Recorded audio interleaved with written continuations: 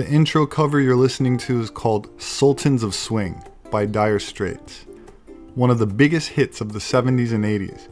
The term Sultan was a title used by Muslim rulers and stems from an Arabic word meaning authority or power, carrying religious significance and implying a kind of moral authority or spiritual power, as opposed to just political power, such as a secular king.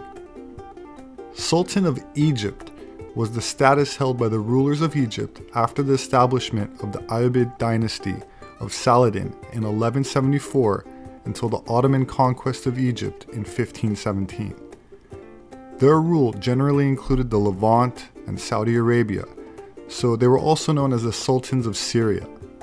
From 1914, the title was once again used by the heads of the Muhammad Ali dynasty of Egypt, later being replaced by the title of King of Egypt in 1922. Egypt, a country linking Northeast Africa with the Middle East, dates to the time of the pharaohs. Millennia-old monuments sit along the fertile Nile River Valley, including Giza's colossal pyramids and Great Sphinx, as well as Luxor's hieroglyph-lined Karnak Temple and Valley of the King's Tombs. The capital, Cairo, is home to the Egyptian Museum, a trove of antiquities and many priceless treasures. Painstakingly excavated over the course of almost 10 years, over 5,000 artifacts belonging to King Tut are on display, including Tutankhamun's iconic gold mask, discovered in his tomb in 1922 by British archaeologist Howard Carter. While touring the Cairo Museum in 1996, an Italian meteorologist spotted an unusual yellow-green gem in the middle of one of Tutankhamun's necklaces. The jewel was tested and found to be glass, but intriguingly, it turned out to be much older than the earliest Egyptian civilization. Geologists traced its origins to unexplained chunks of glass found scattered in the sand in a remote region of the Sahara Desert, but the glass itself is a scientific enigma. How did it get to be there, and who or what made it? An Austrian chemist had established that the glass had been formed at temperatures so hot that he postulated it could only have been caused by a meteorite impacting with the Earth, and yet there were no signs of a suitable impact crater, even in satellite images. The first atomic bomb detonated by the United States in New Mexico at the Trinity test site in 1945 created so much heat that it formed a crater of radioactive glass in the desert about 10 feet deep and over 1,000 feet in width, where the glass formed from the meteor impacts are filled with particles of the meteor embedded into it. The glass from these atomic detonation sites resembled what we see in King Tut's necklace. Robert Oppenheimer was a professor of physics at the University of California, Berkeley, and the head of the Los Alamos Laboratory during World War II, credited with being the father of the atomic bomb for his role in the Manhattan Project, the name of the undertaking that developed the first American nuclear weapons. Oppenheimer was among those who observed the Trinity test in New Mexico, where the first atomic bomb was successfully detonated on July 16, 1945. He later remarked that the explosion brought to mind words from the Bhagavad Gita, "Now I become death, the destroyer of worlds." We knew the world would not be the same.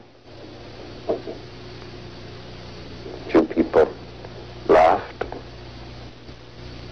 Few people cried. Most people were silent. I remembered the line from the Hindu scripture, the Bhagavad Gita. Vishnu is trying to persuade the prince that he should do his duty, and to impress him takes on his multi-armed form and says, "Now I am become death, the destroyer of worlds." I suppose we all thought that one way or another. Oppenheimer seemed to believe that the deserts on a number of continents today are likely the result of prehistoric nuclear warfare. Oppenheimer was once asked by a student of his, immediately following the Manhattan explosion, and I quote, "How do you feel after having exploded the first atomic bomb on Earth?" And Oppenheimer's reply to the question was, quote, "Not the first atomic bomb, but the first atomic bomb in modern times." Oppenheimer was implying that it was an atomic warfare that was described in ancient writings of the Mahabharata epic, and seems totally convinced that these descriptions accurately match the effects of modern nuclear weapons. The Hindu Vedas are packed with fantastic stories about the gods, their powers, and epic battles that supposedly took place long ago. Their sagas are widely perceived by post-World War II academia to be mythological stories that were created to be taken as allegory, much like children's fables, so they might learn useful life lessons to apply down the road.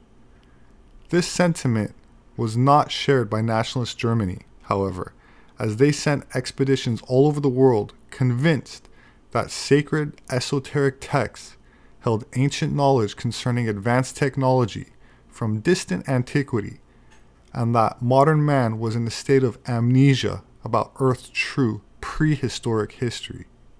Ancient Aryan Hindu myths talk of noble gods who fight off wicked forces, flying in craft called Vimanas, and, as Oppenheimer alluded to, they portray what to many seem to be nuclear war. The aircraft are described in ancient Hindu Sanskrit texts are flying machines, which they refer to as Vimanas, which translates to traversing, and were machines allegedly piloted by their ancient Aryan gods. These flying craft came in all shapes and sizes and could travel at different speeds and distances. Some were land and seafaring vehicles, while others flew in the air, sometimes all the way to the moon or further. On top of every Hindu temple or pyramid, one can find a depiction of a Vimana, which are often rounded, saucer-like objects that closely resembled the photographs of anti-gravitic craft that were labeled as UFOs during and after World War II, which the US government has recently acknowledged are a real phenomena. Garuda refers to an Aryan deity or divine creature mentioned in Hindu, Buddhist, and Jain religions, most commonly the mount of the god Vishnu, described in the Puranas and Vedas. Garuda is described as the king of birds and a kite-like figure with the power to swiftly go anywhere, part of the state insignia in India, Indonesia, and Thailand. Garuda was known for what many modern scholars interpret as dropping bombs, flying to the moon, and bringing Shiva to different locations throughout the solar system. One translation of a passage in the Vedic Mahabharata describes a Vimana, quote, "The Vimana had all necessary equipment. It could not be conquered by the gods or demons, and it radiated light and reverberated with a deep rumbling sound. Its beauty captivated the minds of all who beheld it. Vishwakarma, the lord of its design and construction, had created it by the power of his austerities, and its outline, like that of the sun, could not be easily delineated." The passages speak of Krishna's cohort and epic hero, Arjuna, describing a trip he took on a Vimana into the heavens, where he saw thousands of airborne chariots and another massive Vimana that was 7 stories tall.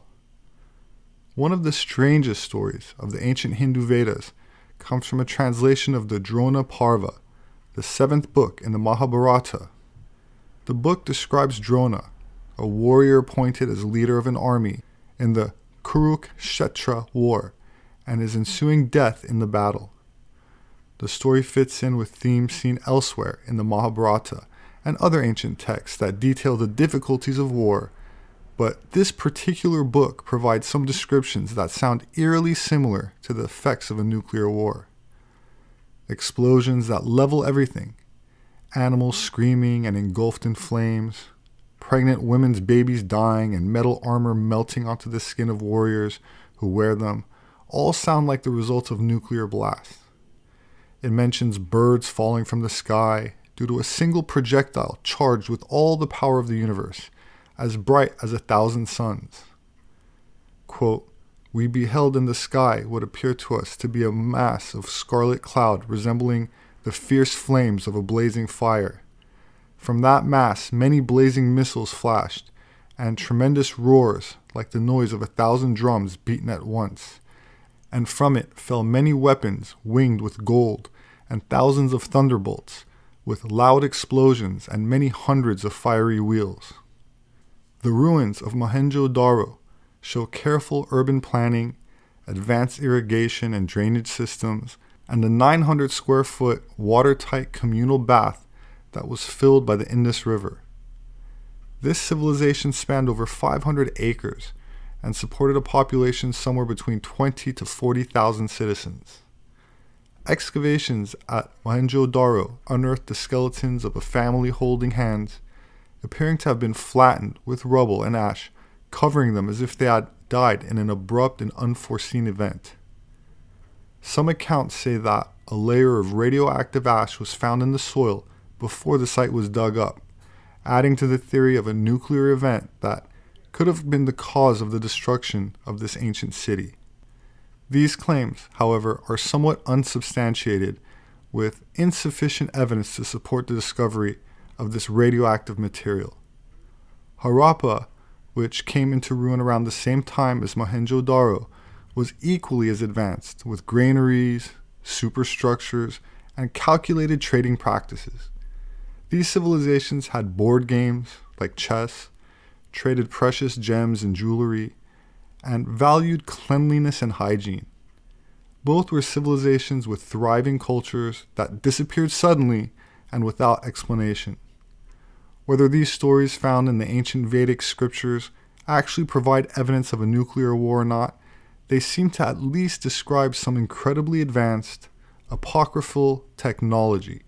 Could there really have been flying craft and a nuclear event that wiped out these two ancient civilizations, like the one described in the Mahabharata? If so, could these gods, who were allegedly behind this technology, actually have been the remnants of an ancient, forgotten, advanced civilization on Earth? To solve this enigma, I decided to make a stop at my favorite Indian restaurant in the valley, called Agra Tandoori Indian Restaurant, located at 19560 Ventura Boulevard in Tarzana, California. I started off with some samosa appetizers, which is a fried or baked pastry with a savory filling such as spiced potatoes, onions, peas, and can be served vegan or include some meat. Very delicious. I then had some vegetable soup, which included lentils, carrots, and was very hearty and tasty.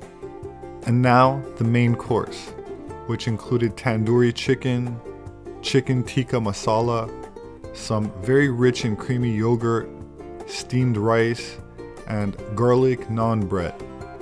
Anthropologically speaking, you never really get the feel of a culture until you experience its cuisine, and my subscribers know that I'm all about the experience.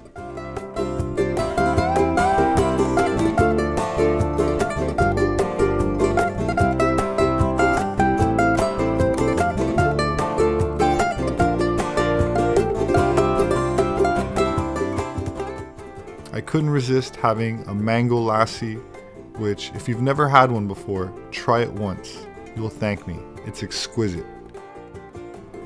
And for dessert, some rice pudding, which was not too sweet and really hit the spot. After thanking the chef, I promised I'd be back, and now, back to work.